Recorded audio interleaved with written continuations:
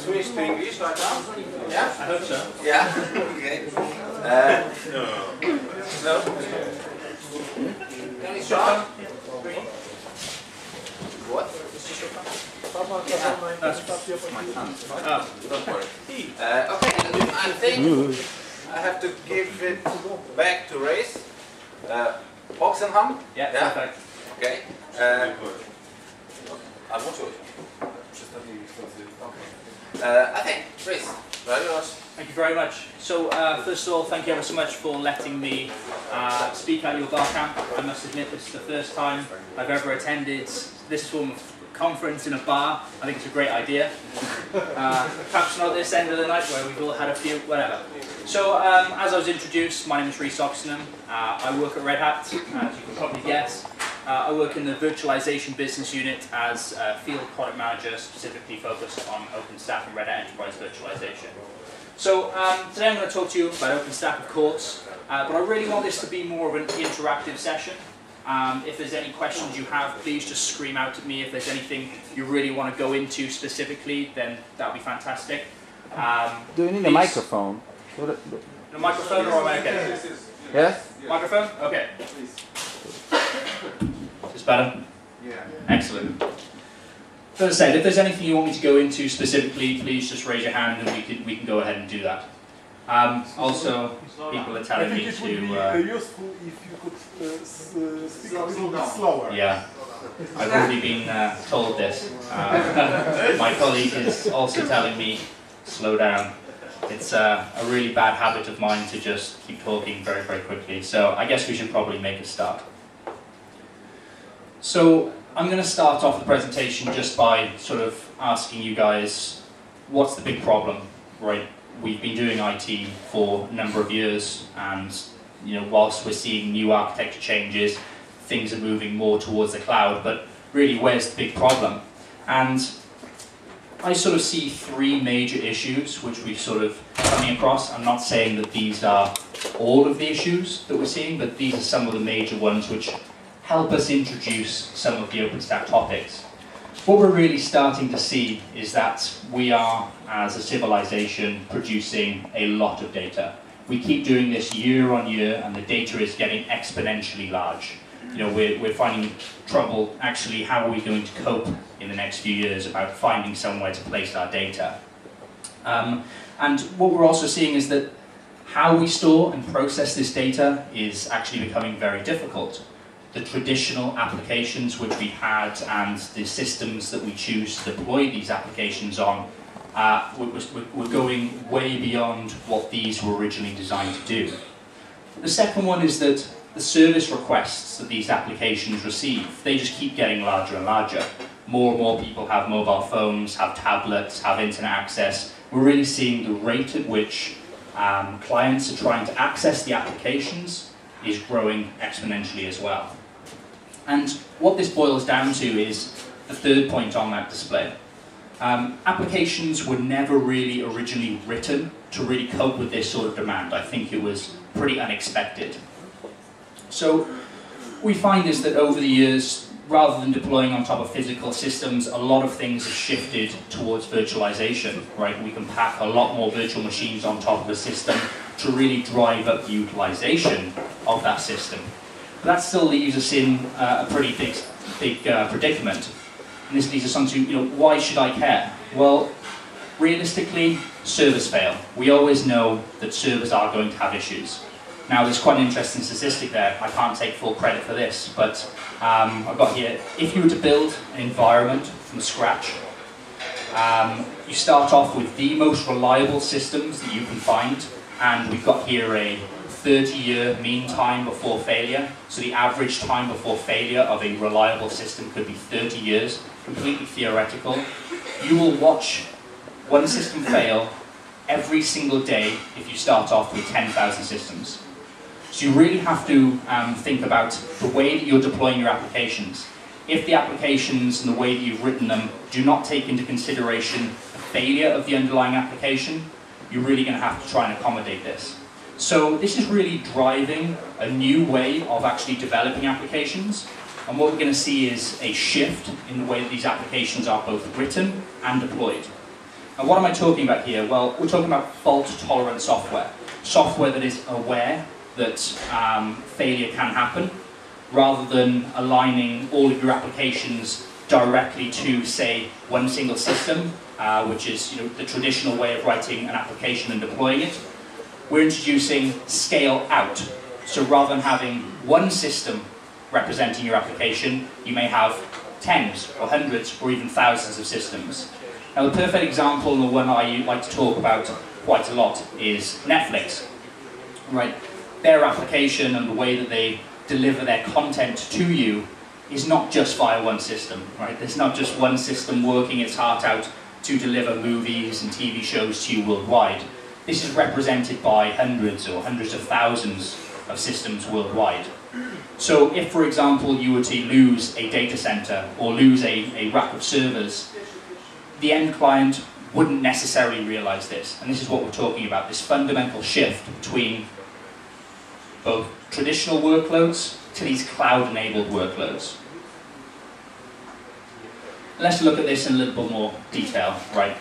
The traditional way that we've been building applications is what we call sort of stateful, right? If you want to achieve more throughput, be able to transact more data, process more data, you tended to have to build bigger systems, right? More CPU, more memory, more disk space, etc. But what we're really doing is relying on, say, I know I've got virtual machines here, but this could also be representative in physical hardware. But if we're talking about virtual machines specifically, the applications themselves, because they're not aware of this possibility for failure, we have to rely on underlying technologies to make this a little bit better for us. For example, high availability, DRS, and various other technologies. So these new cloud-type enabled workloads, this is where, as I say, it's not directly representative of one single system or maybe a few. We're talking about tens, hundreds, thousands of individual systems. If you want to add more capacity, you simply add more. They are stateless. They're aware that failure is a possibility. Or I sometimes put this slide up. This is a sort of, this came out from Tim Ballard-Cern. It's basically an easier way of thinking about it. You may have your traditional applications, and we can think of them as pets, right? If, for example, they get ill, they get sick, you want to make sure that they are nursed back to health. Okay, we wrap them up in cotton wool and make sure they're all okay as quickly as possible. Whereas on the flip side, you've got this scale-out-like architecture with farm animals. They all roughly do the same thing. If you want to produce more, you simply get more cows. Right? If one dies, it doesn't matter. It's just going to get replaced by another one. So you're probably thinking, where am I going with this? Okay, where does OpenStack fit into this conversation? Well, OpenStack is the sort of platform that really enables these types of workloads to be deployed and architected. Okay, it provides this elastic cloud infrastructure for these type of workloads to be deployed in an easy-to-consume fashion. So let's look at, what is OpenStack? Well, just by a show of hands, who is really sort of familiar with OpenStack here? Okay, perfect. And you guys actually been deploying OpenStack at your respective organizations? Not in organizations, some kind of law. Okay, perfect. Okay. So what is OpenStack? Well, OpenStack is what we sort of coin as an open source cloud operating system. Okay. It's a set of tools or components that comprise essentially of building blocks that allow you to form an infrastructure as a service cloud. Now, OpenStack initially was modeled on the Amazon Web Services or the EC2 framework. So if you're familiar with the way that Amazon AWS or EC2 works, OpenStack is actually gives you the same sort of tools and the same building blocks that allow you to establish these clouds but behind your own firewall. So the project was initially started by two organizations, right? NASA being one and Rackspace being the other. NASA were working on a lot of the compute, so how do you get access to compute resources, and Rackspace were really concerned around the object storage platform. Nowadays, OpenStack, as you're probably aware, you probably can't find a news article that doesn't mention OpenStack somewhere. It's obviously got a huge amount of hype around it, and it's actually now coming to fruition where we have an independent foundation that drives OpenStack forward. They decide on the new features and the way that the direction of the project as a whole. Now, this is very much a vendor-agnostic platform. It doesn't represent one organization's views. It represents the community as a whole and where they want to go with it. Red Hat is, of course, one of those founding members of the OpenStack Foundation, but there are many other organizations represented there.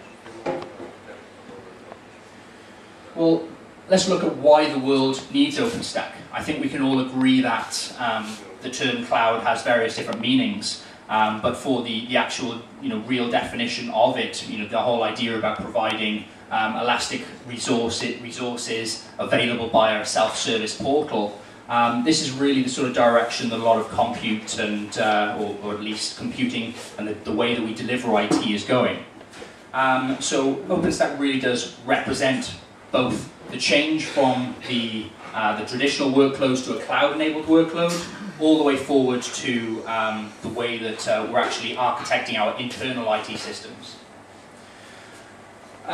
If you look at the likes of Amazon Web Services and how well they're doing in the organization, in the community, you can see that we've got this rogue IT happening, right, where it's much easier to circumvent your internal IT organizations. If you want to get access to a RHEL 6 server or a Windows 2008 server, it's very easy to take your credit card and sign up for an Amazon Web Services account. You get it instantly. Okay, there's lots of security considerations around that, but it's very easy to do that.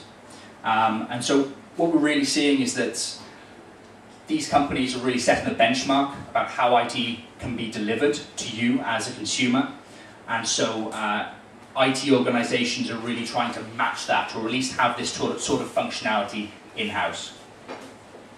We've mentioned the way that applications are being built differently today, and OpenStack really represents a new type of architecture and the platform that you can build these types of applications on top of. Just look at some of the typical use cases and what I'm seeing as where OpenStack is really sort of starting to be picked up on.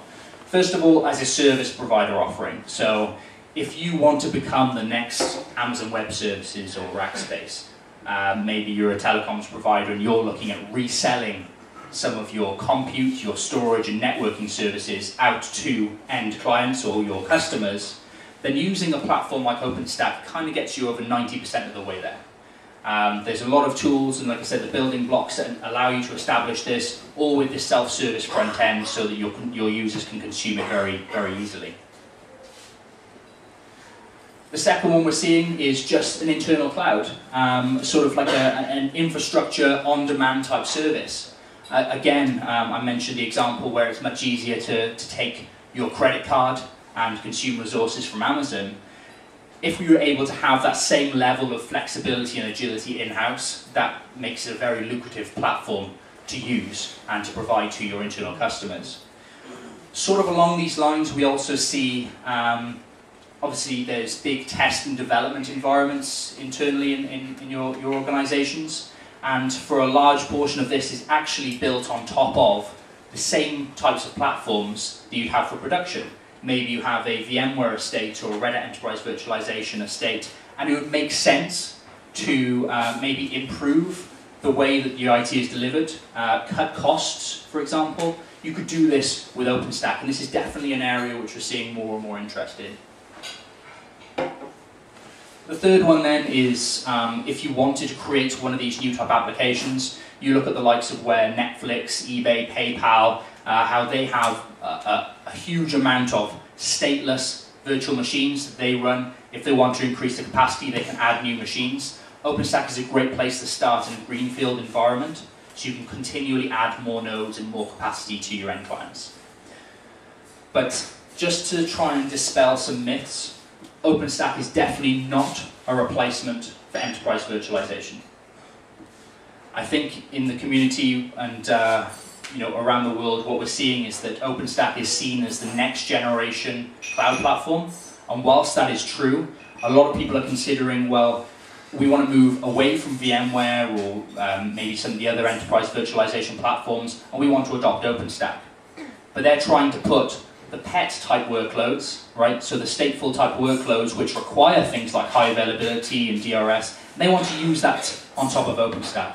And realistically, it's not the type of platform that you would deploy these PET-like workloads on.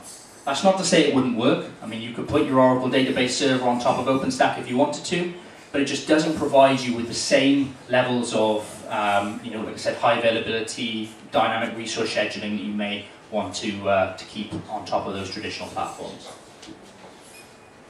Any questions so far? Am I talking too fast? Perfect. Ed? Not in Polish. It's not in Polish. You're absolutely right.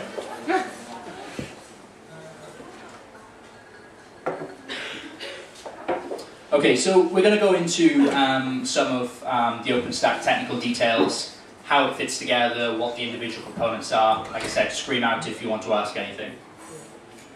So what you may not be aware of is that OpenStack is now actually on its 8th major release. It's been out a number of years, and the Grizzly release, which was released, I think it was April of last year. Am I right in that? Yeah, April of last year. This was the first platform which we saw some real enterprise adoption, where customers were really looking at OpenStack to provide that next generation architecture for their applications. We saw a significant amount of take-up. It took a few years, but it's certainly getting there. And this number, or the number of organizations adopting OpenStack continues to grow. Last month we released Havana, and in another 6 months we're going to go on to release the next Icehouse release, which is every 6 months. Just some brief statistics on where the open source and the OpenStack community has gone. So we've got over 13,700 code commits, so this is a significant number within 6 months. You can really see the adoption rate picking up, so 31% over Grizzly. Don't worry, I'm not going to go through all of these. Another one is 400 new features across all components. So as I said, OpenStack is made up of a number of different components, and the number of new features that go into this continues to increase rapidly. So I always put this picture up just to get a bit of a laugh. Just to sort of explain that OpenStack is a very sort of complex architecture, all different components integrating various different means. And I'm in no way going to explain all of this in the short amount of time that I've got with you this evening. Maybe that one is a little bit easier to consume. So OpenStack is basically made up of these various different components. Each of them works autonomously, so works on its own, but also when you pull them all together, you can actually provide a very feature-rich cloud platform. So it's based on an ever-growing set of individual components. It's all based on Linux, and just like the applications that it's designed to run, it is designed to vastly scale out. If you want, for example, more compute resources, it's easy to just add more of, well in this case, more of the Nova elements into your cloud environment just to gain more compute resource. So let's look at some of these individually. So the first one is Keystone. So Keystone is the authorization or authentication store for OpenStack. Its main responsibility is for storing the users, the roles, i.e. what they can do internally within your environment, and perhaps more crucially, to what projects or tenants that they belong to. So you can sort of think of a tenant as maybe a group of users, or maybe a customer if you're reselling access to your environment. So Keystone really does become an integral part of your OpenStack environment, because every action that you try and do within OpenStack has to go via Keystone. If you want to start a virtual machine, it asks Keystone whether you, as a user, are allowed to do that. So every component interacts directly with Keystone to verify your actions. In addition to this, it provides a catalog. So basically, this is a catalog of all the different services the OpenStack environment caters for. So to use OpenStack as a whole, you only ever need to know how to access Keystone. Keystone will then essentially broker your communication to the rest of the components. OpenStack Nova, so undoubtedly this is probably one of the most important components of OpenStack. It's basically responsible for managing the life cycle of an instance. Note that I use the term instance and not virtual machine. This is because OpenStack has the ability to both start virtual machines on top of, say, a KVM hypervisor, a VMware hypervisor, Hyper-V, but also things like Linux containers, or Docker containers, or even bare metal machines. So we don't use the term virtual machine explicitly, we just coin the term instance.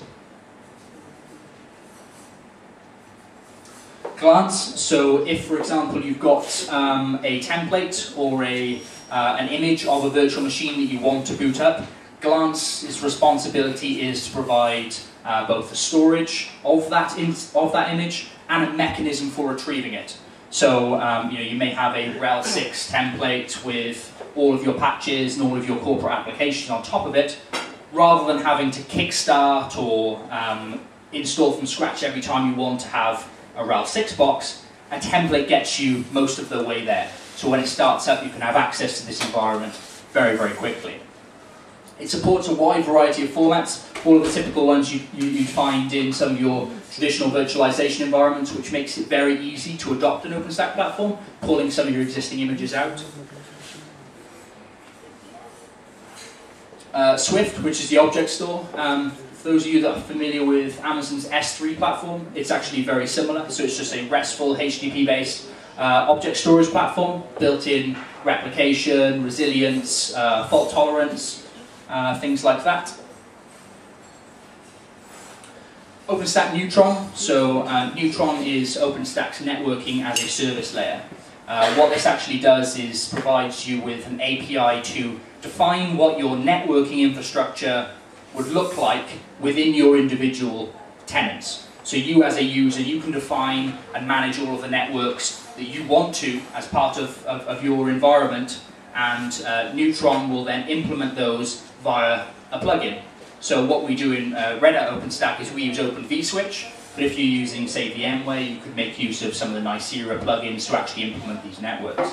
But Neutron basically provides this abstract or logical representation of what your networks look like. Are those only providers, those that are mentioned on this slide?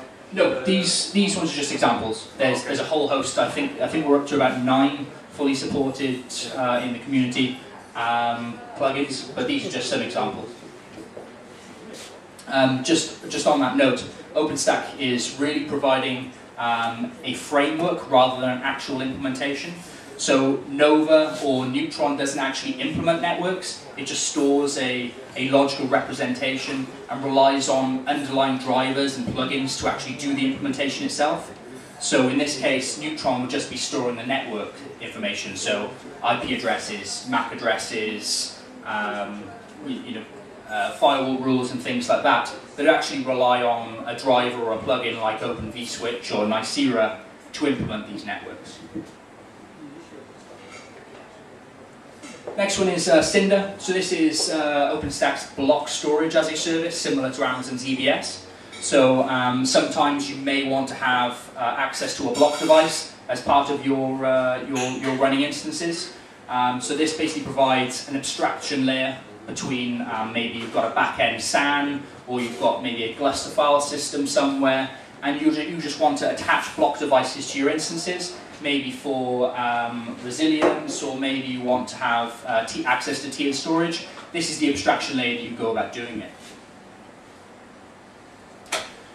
The next two components are actually brand new to the Havana release. They became fully supported. The first one is Heat. This is OpenStack's orchestration layer. This allows you to define what we call application stacks. So if you have a typical repeatable deployment, maybe it's I don't know, say 2 web servers and a database as a stack that you want to typically continue to deploy on a repeatable fashion. OpenStack Heat provides you with that interface to do so. So you can upload or copy in a template based or written in YAML, and it will go away and build that and manage all of the interlink dependencies. Now these dependencies could be pretty much anything. They could be as basic as 2 or 3 virtual machines. They could then go on to the firewall rules that link in between all the different instances that get started, any block devices, etc., etc. And these sort of allow you to manage all of those machines and all of those dependencies as one collection. So Ceilometer is the next component that became fully supported in Havana. So Ceilometer is OpenStack's billing and metering system. Of course, this is one of the most crucial components when you are creating a cloud that you want to actually bill your customers. So this will allow you to decide on the metrics that you want to look into and actually collect data on. Maybe that's a case of how many CPU hours has someone used, how much bandwidth has a user consumed. You can charge on what you want and then scrape that data out to actually charge your customers accordingly. Finally, that takes us to OpenStack Horizon. So Horizon is a self-service portal for both users and administrators of OpenStack. So you don't actually have to use Horizon. You can just use the native APIs or the command line interfaces to interact with an OpenStack environment. But Horizon basically makes this a lot easier. It's actually a self-service portal for you to start instances, control your volumes, look into your networks, configure them as you see fit. You may be thinking, how do I get started with OpenStack? Now, I promise this isn't a Red Hat pitch. I may work for Red Hat, but I'm not trying to push anything on you guys. I just want to make a mention that it's actually very easy to adopt OpenStack. Red Hat has an enterprise version of OpenStack, but we also have a community release. If you're familiar with the way that we package up Red Hat Enterprise Linux from Fedora, this is a very similar format. We call this RDO. It's basically an open source upstream community version of OpenStack that we package up directly for Red Hat or Red Hat compatible operating systems. So the likes of RHEL, CentOS, Scientific Linux, and Fedora, of course. Now, as part of this offering, it comes with a multi-node installer. So traditionally, one of the hardest things to do was to actually install and configure OpenStack. There's lots of different components and they all have their own configuration difficulties, shall we say. And so this actually makes it a lot easier to actually get started with OpenStack. So easiest thing to do, openstack.redhat.com and follow the quick start guide. So what's next in OpenStack? Well, we're currently now building the Icehouse release, which is set to become available in roughly 5 or 6 months in April of next year. And the way that we introduce new components, new sort of subcomponents of OpenStack, is they sort of get selected by the OpenStack Foundation, and they can go, if they get accepted, into this incubator status. And so the incubator status basically means that in, say, 6 to 12 months, they will become fully supported components of OpenStack. So you'll see this list become larger and larger as the years go by, where new products or new features or new subcomponents get introduced into the community and they want to get adopted by some of the people actually deploying OpenStack. So we have the likes of, we got Trove there, which is database as a service. So rather than you having to install a database manually after you requested a virtual machine or an instance, this will actually pre-configure everything for you. Ironic, so this is the Nova bare metal support. When I discussed earlier about the different types of instances you can have, there may be a case where actually you don't want a virtual machine, you don't want a Linux container, you want a full bare metal machine for your purposes. OpenStack will be having this available to you. This is currently in what we call technology preview mode. So it's going to be a case of in around about 6 months we should have this fully supported in the product. Marconi, so this is just a message bus as a service, one of the things that people are sort of screaming out for. And then Savannah, so actually automating Hadoop deployments on top of an OpenStack. One of the additional complex things to do with an OpenStack is upgrade between major versions. Just for the rate at which OpenStack changes, the new innovation that happens, the new components, the changes between the major releases becomes very difficult. One of the things that is becoming a lot easier is how you move from, say, Grizzly to Havana, and then Havana to Icehouse. So this is becoming a lot easier. And actually moving today from a Grizzly-based OpenStack deployment to a Havana one is a lot more straightforward than it has been in the future. Sorry, in the past. The final two things I wanted to mention then was the Tripolo and the Tusker stuff. So we've really sort of touched on how do you deploy, manage, and configure virtual machines or instances as they are in OpenStack. What about how do you deploy the underlying infrastructure, right? How do you define, you may have a set of server racks, how do you define which servers are going to do what purpose? If we take a look at all the different components as I put them up earlier, you may have 10 machines dedicated for storage, and then you may have 20 machines dedicated for compute. How do you actually manage the deployment, the upgrading, the configuring of the OpenStack services, and how do you manage that on such a large scale? Some of the Tusker and the Tripolo stuff is bringing that next generation management layer of both monitoring your OpenStack cloud as a whole and how you do the installation, configuration, and ongoing maintenance of that cloud. So that sort of takes me to the end of the slides that I had. Were there any questions so far? You said that OpenStack supports different virtualization platforms. Yes. KVM, VMware, but can you have a part of your infrastructure based on KVM, another part on VMware at one time? Not within the same sort of cluster, because it takes you to complexities with things like networking and things. It is possible to have it in the same OpenStack infrastructure, but you have to sort of isolate it in some ways from the other ones. Would anybody be interested in actually seeing a demo of what this looks like? Sure. Yes. Yeah, perfect. Okay. No? Just kidding. Yeah, okay, excellent. Right. So, what you're seeing here, this is the landing page for Horizon, so the dashboard. Okay. This might get pretty difficult with me typing and clicking, but I'm just going to log in here. I've got a username. I'll be your Thank you very much. Should really mirror the screens. So this is the landing page. You can see this is just a Red Hat version, hence why it's got a bit of branding. Sorry? It's fine. I'll just hold it. It's fine. But thank you anyway. Round of applause. So I'm going to log into this. Bear in mind this is a live demo. I have virtual machines representing what my OpenStack infrastructure should look like. So if it breaks, don't blame me or Red Hat, please. So this is the landing page when we log in. It basically shows this is Havana. This is the absolute bleeding edge latest release. This is currently a beta version of the Red Hat Enterprise Linux OpenStack platform version that we've got.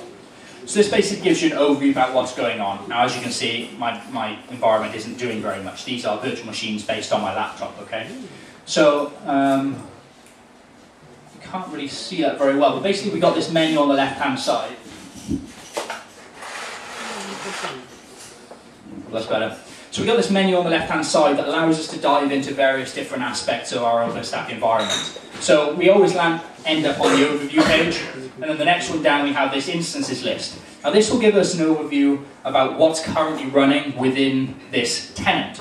So you may have multiple users that represent your tenant, okay? So they'll all see the same list of machines you have there. You see I'm not currently running any of these instances.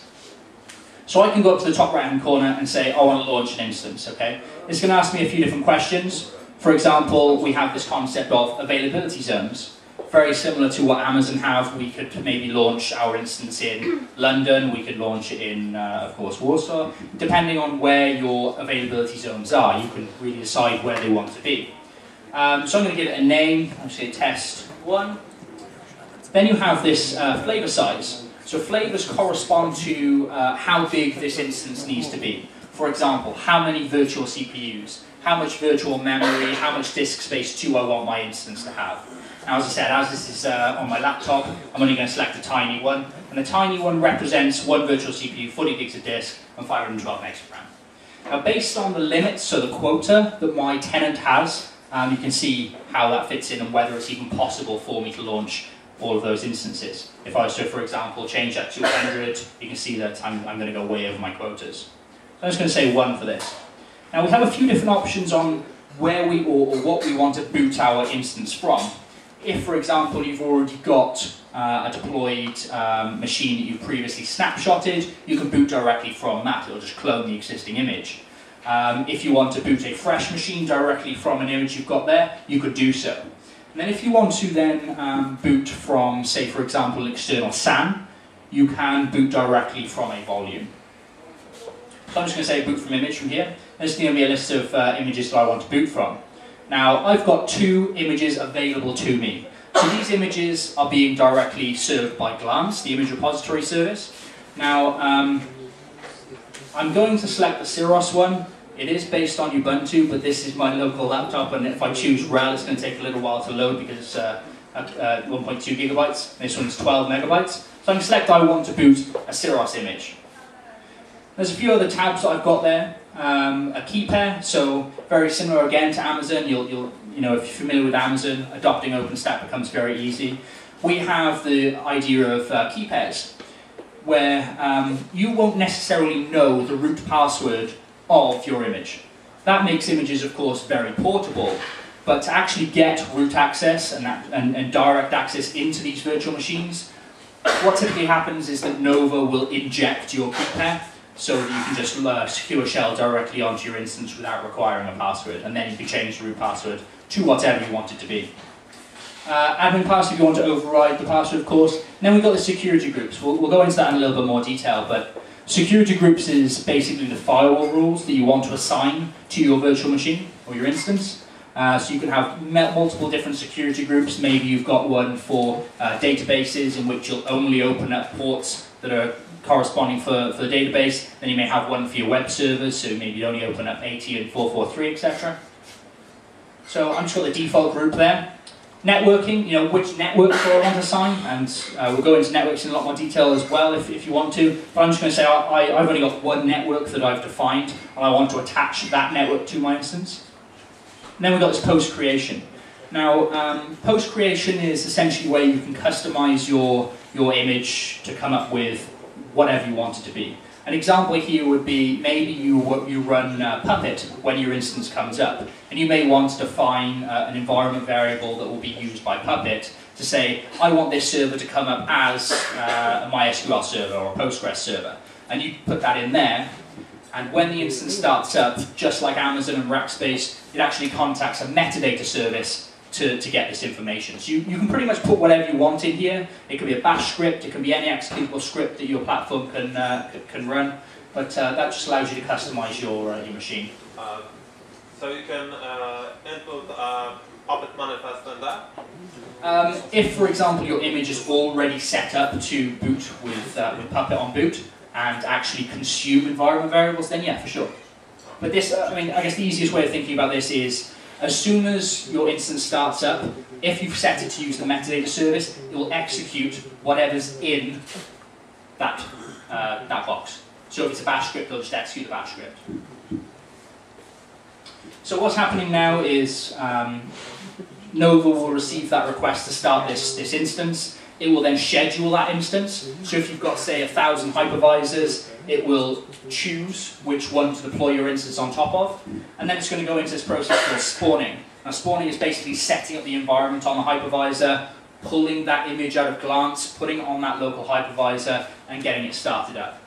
So it's going to take a little while on my laptop, so we'll leave that spawning for the time being. Whilst that's doing that, let's have a quick look at the security groups. So we've got this tab here, security groups, and I've just got one called default. And we can go in and we can edit the rules. Now by default, OpenStack actually pretty much rejects anything going ingress into a virtual machine or an instance. Okay, it literally rejects everything. Now this is also one of the major stumbling blocks of when people are trying to set up and configure OpenStack. They're trying, they think they've got all their networking working correctly, and they can't ping their instance, they can't secure shell into their instance. This is because the security group rules are actually rejecting it. So it's very important that you look into the security group rules when you are configuring your OpenStack environment. So all I've done here is I've basically said on both IPv4 and IPv6, allow anything outbound. Then inbound, I allow anything based on ICMP, so I can ping my instance, and then anything coming in on port 22 from any direction. Okay? Now, these firewall rules don't get implemented within the instance. This is done by the network implementation. So Open vSwitch, in conjunction with IP tables, actually rejects or allows these security rules. So let's see how our instance is doing. Right, so it's now gone to active. That machine is now booting. So I can go ahead, click on that machine. I can view various different information, the IP addresses that it's been assigned, the security groups, or I can go directly, I can view console log. So I can see, has it booted up? Is it currently locked on something? Right? It may be timing out, waiting for a DHCP lease, or maybe it's just hung. Maybe it's a kernel panic or something. Or even better, you can go directly to the console. So you can actually view the VNC console of your instance. Now this is obviously very handy if you're trying to play around with some of the networking. Maybe some of the networking isn't working. So this machine is now running. I don't have internet access on my laptop, so I can't really show you the network is working. But one of the things to show you is we talked about this concept of Neutron being able to define networks for your instances to consume. Now this brings us on to the topic of tenant networks. So this is a brand new sort of concept within the cloud environment where you as a user can define your own private virtual networks that don't necessarily see the outside world. Okay? These are just sort of implemented by networking technology like Open vSwitch, so you can have a number of instances that have a networking card and can communicate with other instances within the project, but don't actually exist in the real world. Okay? Now, this is the private network. I show you this diagram as it makes it a lot easier to sort of explain. This is the private network that I assign to my instance, and you can see that my instance there has an IP address of 30.0.0.2. Okay? Within then OpenStack, you can define an external network which does really exist. And then you can create a virtual router which connects this private network directly to the external network. Okay? So you can't connect into that virtual machine, but that machine can connect out. Now, have you guys heard of the concept of floating IPs or elastic IPs in an Amazon world? So floating IPs or elastic IPs basically are IP addresses that listen on the external network and actually route traffic directly to a tenant network, which means you don't actually, this machine never really needs to listen on a publicly facing network. Everything just gets routed over. So what we can do here is we can go back into our instances and we can then apply associate a floating IP address. So we can see that we've got this network 192.168.122.201, which is just a randomly assigned network. And for those of you that are familiar with libvirt networking, you'll know this sort of range. I will then assign this IP address to my internal instance. I can hit associate there. It's now associated that one there. What I can do, excuse me.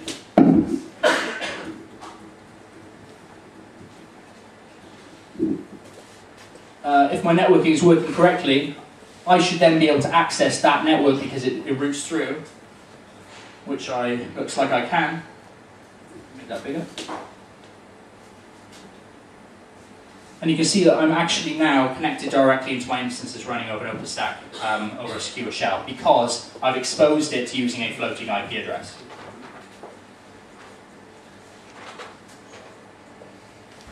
So you see this is just my Syros machine, and it'll only ever see this internal tenant network. It doesn't actually see the outside world. These floating IPs basically use NAT to go from the external network via what we call the L3 agent to NAT onto this network. I can appreciate that was a pretty quick overview of OpenStack networking because it's a whole complex topic which we could spend hours talking about. But are there any questions on that, or on OpenStack in general, and what you've seen? Yeah. I've got one. How about keeping up the core components of OpenStack with high availability? So can you have multiple horizon panels? Yeah. So or there is also, as far as I remember, there is a database on the meet, and can you like set up it that for example it can fail over or something, or be in HA?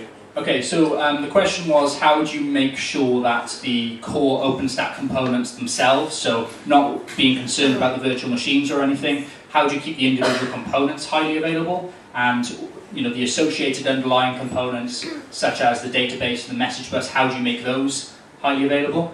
So every OpenStack component has a RESTful API. This is basically how you as a client or the Horizon dashboard communicates with the services. These are stateless, are shared nothing, and are very fault tolerant. So to make these seem highly available, you can just continue to add more of the same service across multiple different nodes and actually load balance across them. So in terms of high availability, it's not necessarily highly available in terms of running a service to keep them up. Of course you can do that with something like Pacemaker or CoralSync, but having more of the same instance, because it's shared nothing and scale out, gives you this concept of high availability. Then you've got things like the database. So there are plenty of database high availability options. In OpenStack, all of the sort of runtime data is actually stored in a SQL database, so likes of MySQL, Postgres. So there are plenty of per database type configurations, such as Galera, that you can use for active MySQL. So you can do something like have multi-master. And then for the message bus, very similar. There's lots of choices for the message bus. So OpenStack uses a message bus to share some of the communication between all of the underlying components. Depending on your implementation, you can have both an active-active, multi-master, or even an active-passive configuration, depending on the type of message broker that you do use. Does that answer the question? Yeah. Yeah. What about performance of Elastic IP? How many packets per second you can push through the proxy, not all the virtual machines? Right, so that actually takes us into another conversation, right? Because that floating IP is based on the L3 agent, which is technically a single point of failure within OpenStack. So you are sort of limited all of your ingoing and outgoing traffic that isn't on the tenant network directly, so between instances. That's all being channeled through one single interface. Okay, yeah, you can bond it, or you can use LACP or whatever you want to do, but it's still only going to be going through a single point of failure. So there are alternatives. You can use what we call provider networks as an alternative to using this floating IP concept, which actually has exposes lots of these, or exposes both, exposes this instance directly onto this external network, so that you bypass this virtual router that sits in the middle, which is that single point of failure. So you can actually bypass that. But again, like I said, I can't quote exact figures for packets per second, but it's a case of the limitation is going to be the capacity of that system that you're channeling everything through. What is your technology to bypass this proxy? I'm sorry? I don't hear how to call this technology to bypass this proxy. Oh, provider networks. Provider networks, yeah. So you basically define this external network to be available to all of your hypervisors, and instead of using this NAT technology to get from the external to the internal networks. Isn't VXLAN bypassing this? No, so VXLAN and things like GRE or even VLANs are technologies used to isolate these networks from one another, because you may find that you've got, say, 1,000 customers, and every single one wants their own network or sets of networks. You have to have a way of isolating these whilst maybe sharing the same, the same switches. I understand correctly, you have to, for example, put Cisco ACE on the front and then bypass this VLAN from Cisco ACE to the virtual machine itself. That's a possibility. So that's going more into the different types of implementation you can have with Neutron. You can certainly do that if you want to use some of the Cisco technology to actually create these tenant networks. That's absolutely a possibility. But I'm more talking about the way that we do it on, or by default in the Red Hat OpenStack distribution. That's using Open vSwitch. So yeah, you're absolutely right. You could use a technology like that. It's all about how do you create these virtual networks and attach them directly into your virtual machines. We use Open vSwitch here. There's plenty of other technologies that can do this.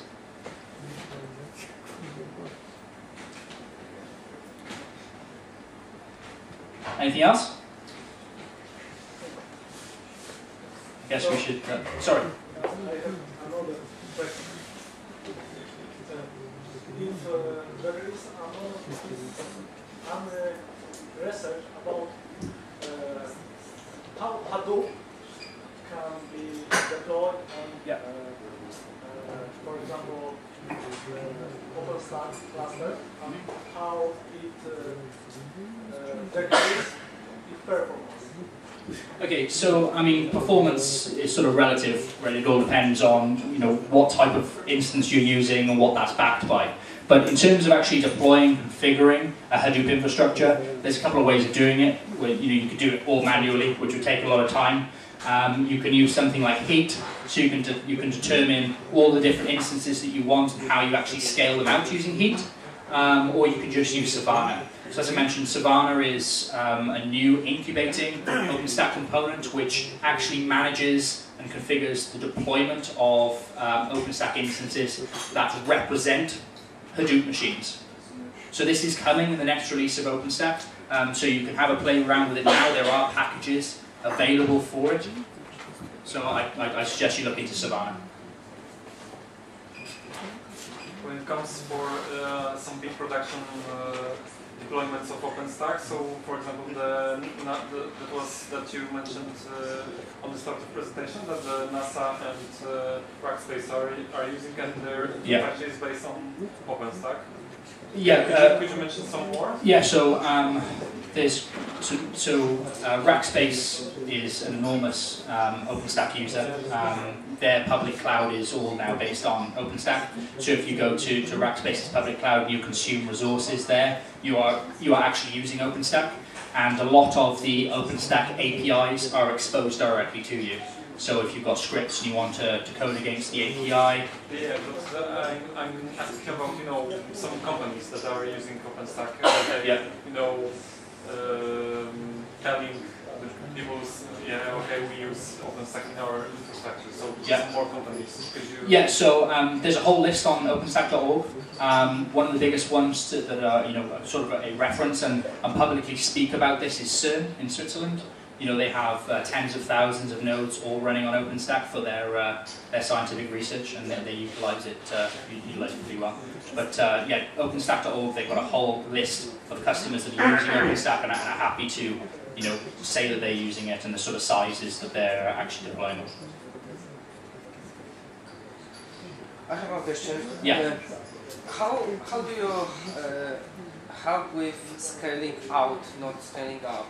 If I have an application initially on one server with the database on it, how OpenStack helps me as a developer to scale out?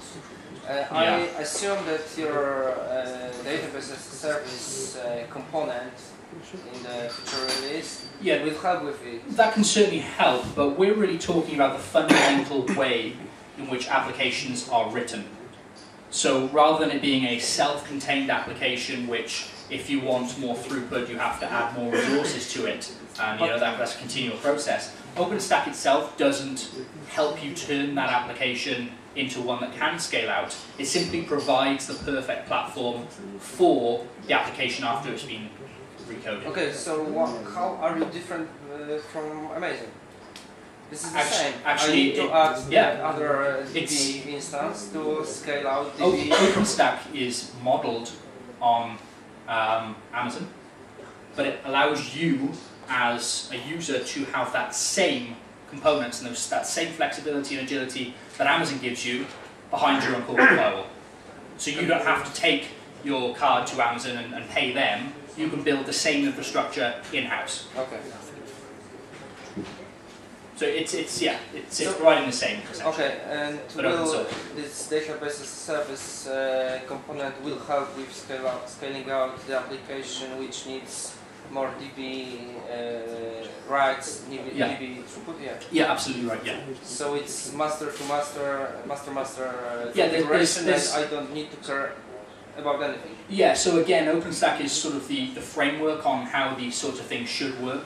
And then it relies on underlying plugins and drivers. So I think the reference architecture at the moment is a MySQL server that actually you can scale out automatically using that. But in the future, the likes of, say, MongoDB, they could write a driver for Trove, the database as a service, and have that automatically scale out and have the database as a service component manage that replication sets and how that scales out. So yeah, absolutely. But the fundamental thing is the application itself.